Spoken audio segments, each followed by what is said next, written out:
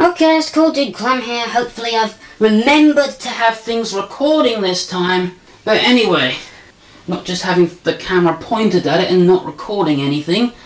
Anyway, you may remember this from several videos back. The stage that I've made where I animate my cartoons on. Got the camera here and the lights. And you may remember it had all that complicated circuitry on the top, and I took off and replaced it with CFL ballasts to run the fluorescent tubes. And as you can see, it works. Well, one thing I forgot to mention is how to connect a fluorescent tube up to a CFL ballast. So that's what I'm going to show in this video. Okay, I've taken the top off now so we can see more clearly what's here. There's the two fluorescent tubes and a CFL ballast for each tube, and this thing here, just pretend that's not there because that's not really important.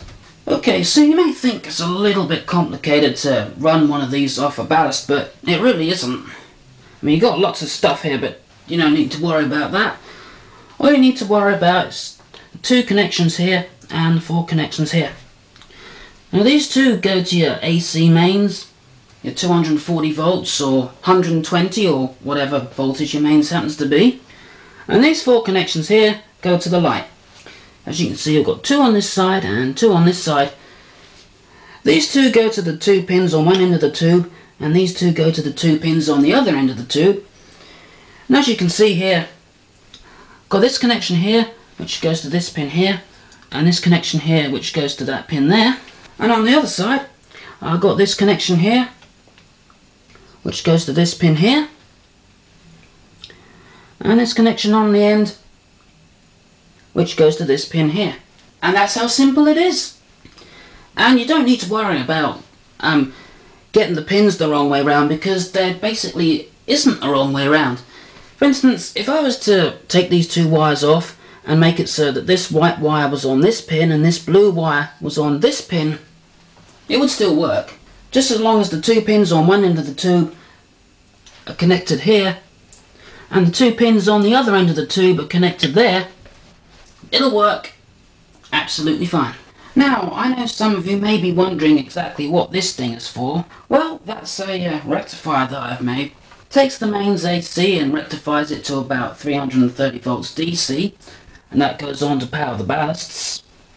And the result? Completely flicker-free light.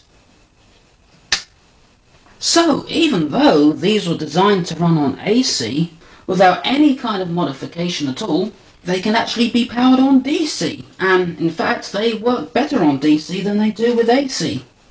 Of course, one thing that you must remember is that, although it's safe to power these on DC, in this case I'm powering them on rectified mains, do not try that with an inductive ballast. You will blow something up if you try to do that. Of course, there's nothing wrong with powering these on AC like they're supposed to be. And even though you do get a little bit of flicker if you power them on AC, the amount of flicker you get is so minuscule you won't even notice it. In fact, it's a lot less than most other lights do. As long as you don't need absolutely completely flicker-free light, you can eliminate this entirely.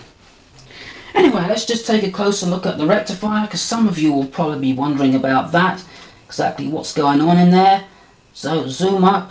Sorry that the picture's gone dark, but for some reason my camera goes dark when I zoom in, I don't know why.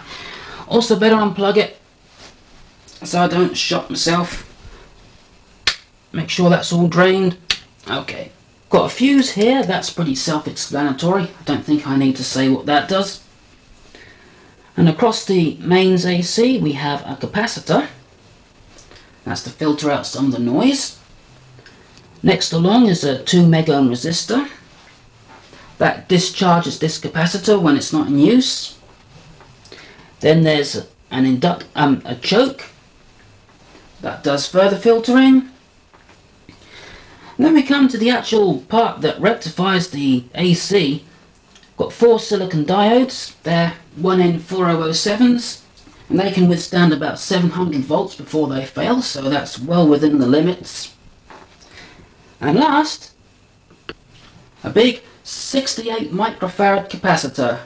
And this is about the 50th take I've taken it, and I always forget this last part here, this little black thing that looks like a capacitor. That's actually a thermistor, special type of thermistor to reduce the inrush surge, and that's basically it.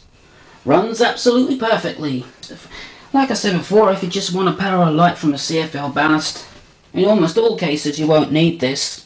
You can just connect this straight up to the AC mains and that'll run just fine, but for my purposes I need the light to be completely flicker free because the webcam that I use is very sensitive to any mains frequency flicker, so that has to be eliminated.